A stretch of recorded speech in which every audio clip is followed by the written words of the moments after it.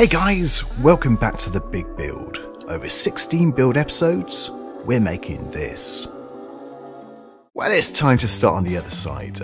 We've done the basics on the original side, so you can see the route track we placed already. And it's time to start here. Now we're going to start on this side by doing the obvious, by placing track. You can see what we're doing.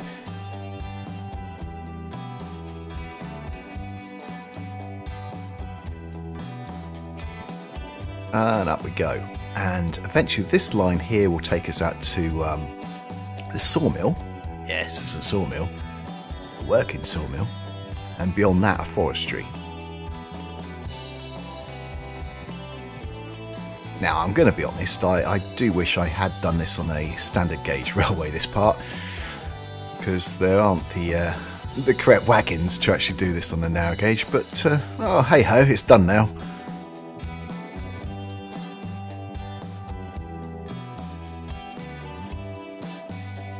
And actually, probably possibly a narrow gauge engine wouldn't have the power to actually pull a reasonable weight of logs and lumber.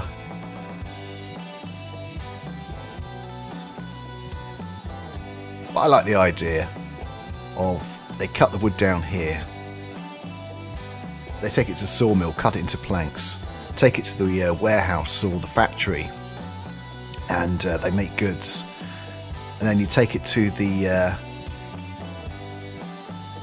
station there, the freight station, and transfer it to the main line, and it goes somewhere else. I quite like that idea.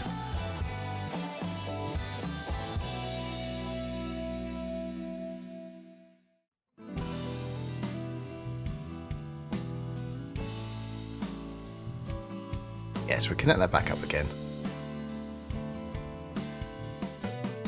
The idea is basically we can leave wagons in two of those sidings there, and the train can always get, the loco can always get from one end to the other on the third.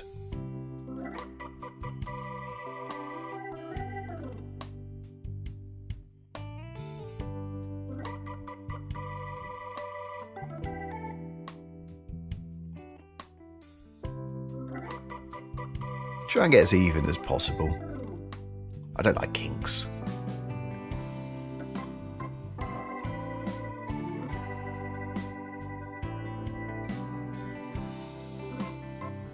And we're going to connect this up to it as well.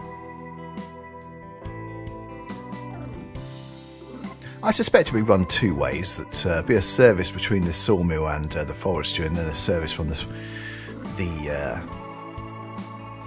sawmill down to a factory somewhere.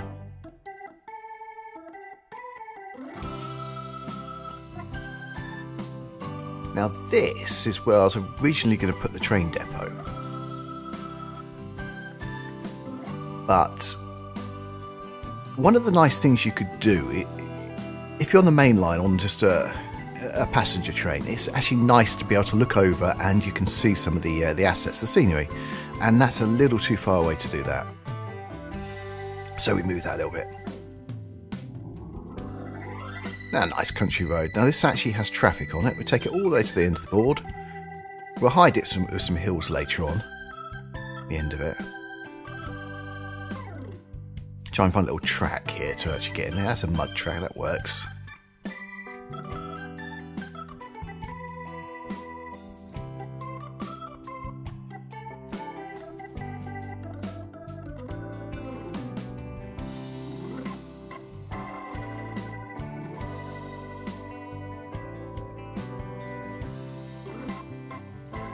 Yes, there's an extra spline under there, it is. So that was what's doing that. You can straighten that off now and it works again.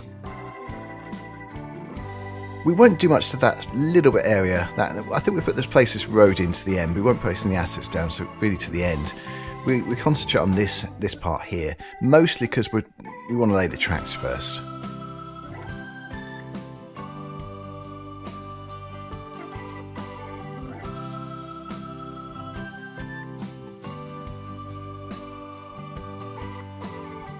Now this was the station. Actually, I think we changed it over.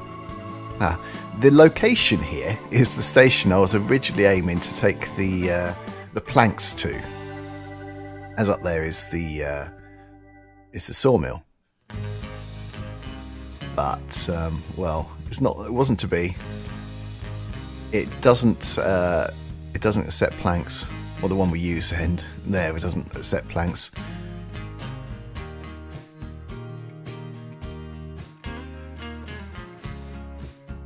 But I use it as an opportunity. We just take it to somewhere else instead.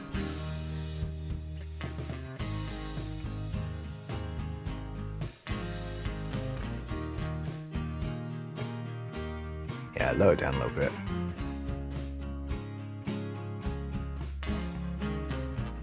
Not too much, but just a little bit.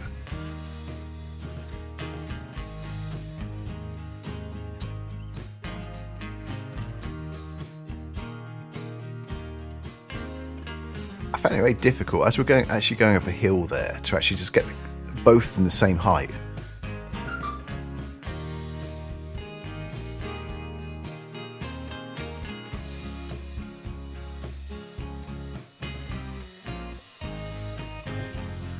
Yes, you can actually see from the grass there that you have no choice, you have to put it on there.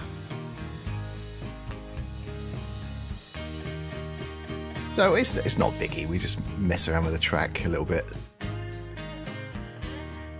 There are a few other issues that we end up having with these.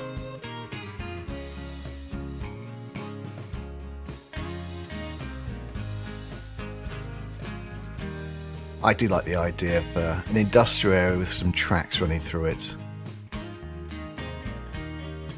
We'll bury the tracks in the roads. Now I was hoping the junction here we'd be able to put on top, but as you see you can't. That's a real shame. So we end up having the junction just above there. It's not quite what we wanted. I think we change it from across there to a T. There we go, yeah.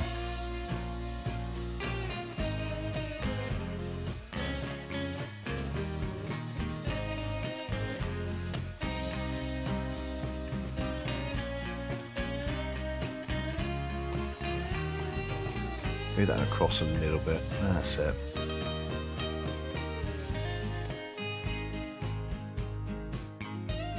So yeah, those tracks are buried in the road. Pity we can get it at the junction. That'd be fun. Making traffic wait. Of course, it doesn't really, because the traffic doesn't really interact with the trains, does it? It just goes straight through it. But it's just probably best. I think these roads are actually traffic enabled, so yeah, probably wouldn't have worked anyway.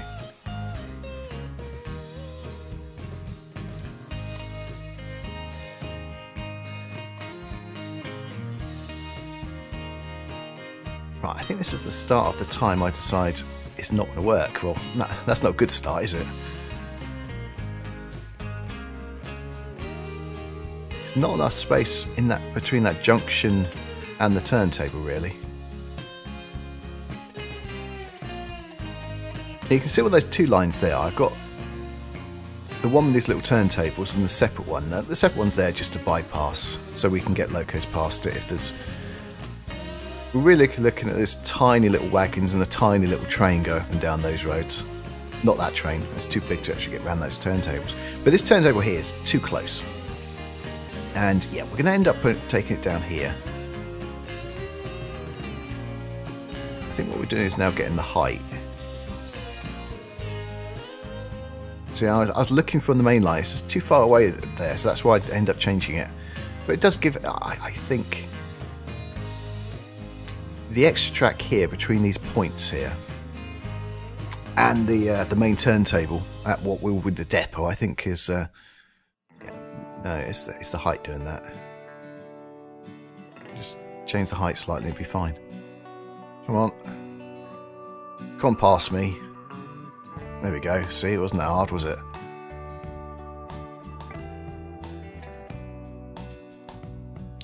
All the heights around here are different, mostly because of the canal.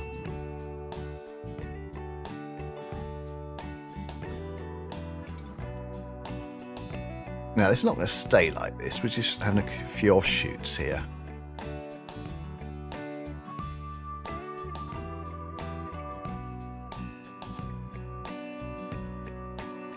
And yeah. We get there in the end, and the height, and it looks fine. It's just messing around trying to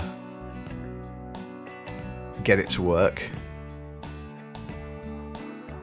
Getting a sort of a smooth junction between these. Oops. Those two middle ones aren't going to do that. Yeah, that was a way to fix it. Just delete the end bit.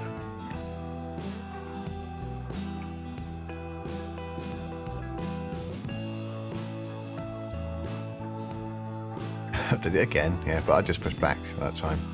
Undo.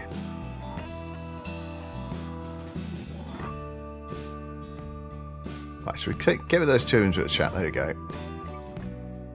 You can kind of see how it's going to be now. We can lengthen those tracks off at the end there a little bit more as well. We just have to straighten them off a bit more. And then the last thing we do, we're not using fixed heights on here at the moment, and this land is all different heights, so yeah, I think I'll probably do that off camera, but I changed the height all to one height, so it's all fixed.